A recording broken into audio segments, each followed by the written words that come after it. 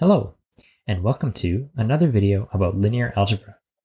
My name is Patrick Naylor, and I'm one of the instructors for Math 235, along with Graham Turner. In this video, I'd like to discuss vector spaces over different scalar fields and some of the differences between vector spaces over R and vector spaces over C. This has to do with sections 11.1 to 11.3 in the textbook. So, here's a definition that you may or may not have seen before. A field, F, is a set together with two operations, addition and multiplication, that satisfy the axioms in theorem 11.1.2. Well, what are these axioms? They're the properties that the complex numbers satisfy. However, these axioms are also satisfied by other sets of numbers, for instance, the real numbers or the rational numbers.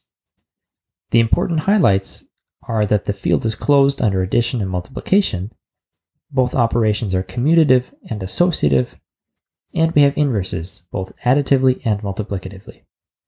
Well, let's just clean this up to make it apply to any field. That's better. The textbook is actually missing one axiom, and that's that the product of two complex numbers is still a complex number. So, what are some examples of fields, you ask? It turns out that you know a lot of them already. The real numbers are a field, as are the complex numbers, and the set of rational numbers. In fact, the integers modulo a prime p also form a field, but in this case, there are only finitely many elements. You may remember this from Math 135.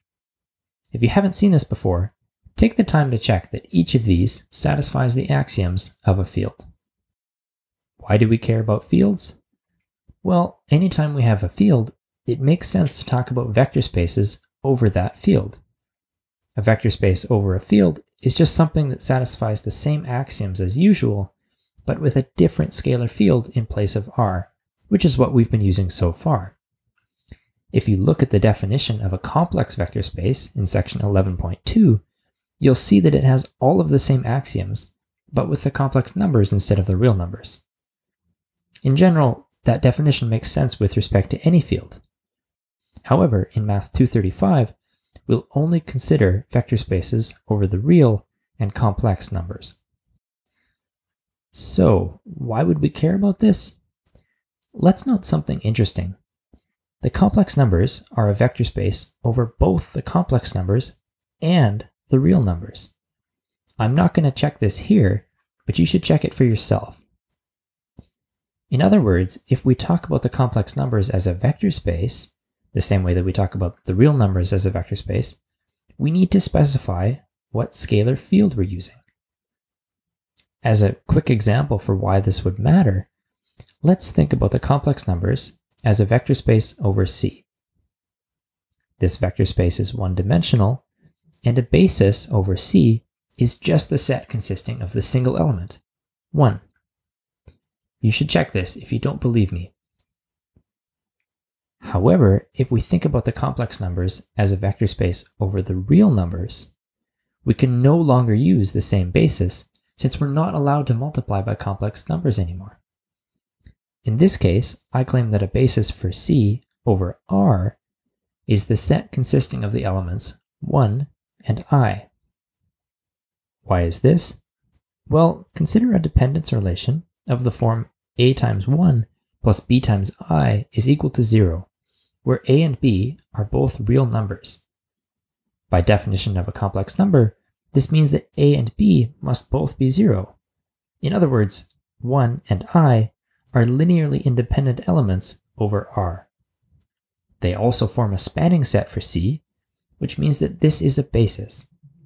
However, it's very important to note that these two elements are not linearly independent when we think of C as a vector space over C. Pause the video and write down a dependence relation which shows this to make sure that you're following along. What can we take away from this discussion? Well, notice that the dimension of C as a vector space over R is 2, and the dimension of C as a vector space over C is just 1.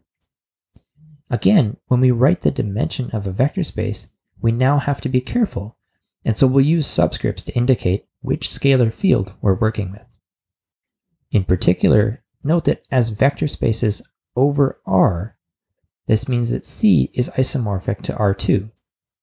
In fact, more generally, the dimension of C to the n as a vector space over R is 2 times n, and C to the n is isomorphic to R to the 2n as vector spaces over R.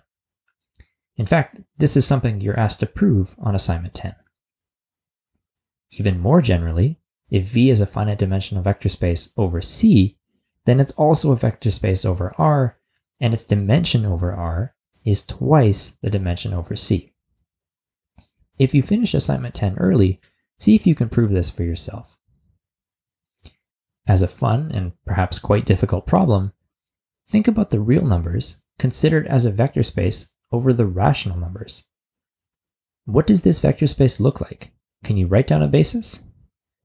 What is the dimension of this vector space over Q? All right, the last note for today is the following.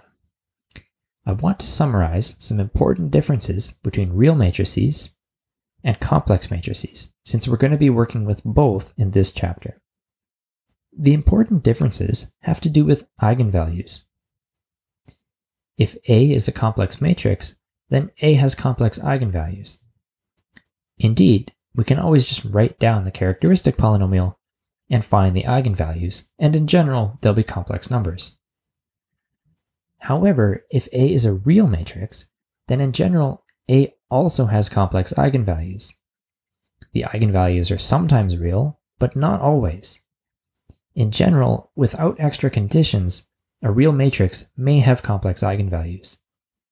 Try to write down an example of a real matrix that has only complex eigenvalues. If A is a real matrix and lambda is an eigenvalue of A, then lambda bar, the conjugate of lambda, is also an eigenvalue of A. This is theorem 11.3.1, and it's very useful. In other words, the complex eigenvalues of real matrices come in complex conjugate pairs. However, something very important to keep in mind here is that if A is a complex matrix, this is no longer true. For example, consider the matrix I've written here. It's diagonal, so its eigenvalues are 1 and I. However, the conjugate of I, which is minus I, is not an eigenvalue. It's very easy to make this mistake, so make sure that you know whether your matrix has real or complex entries. Well, that's all for now. Study hard and good luck.